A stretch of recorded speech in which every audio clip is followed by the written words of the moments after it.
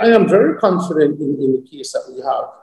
The evidence provided and the arguments that we will make in our memorial, I believe are solid, are on solid ground. And I have every confidence that we will be successful.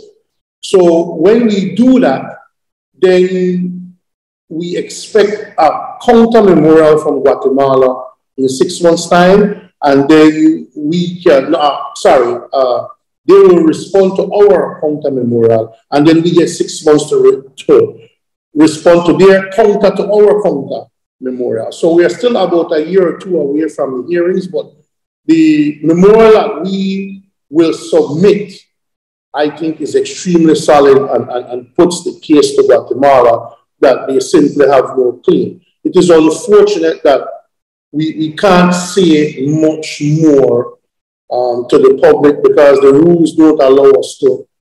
But I just, with all the lawyers, and they don't always give us things or advice that we want to hear. They tell us things that are tough, but with all of that, when you look at the case itself and the way they lay it down, and with the input from everybody involved, I think Belize has a solid case in the bag.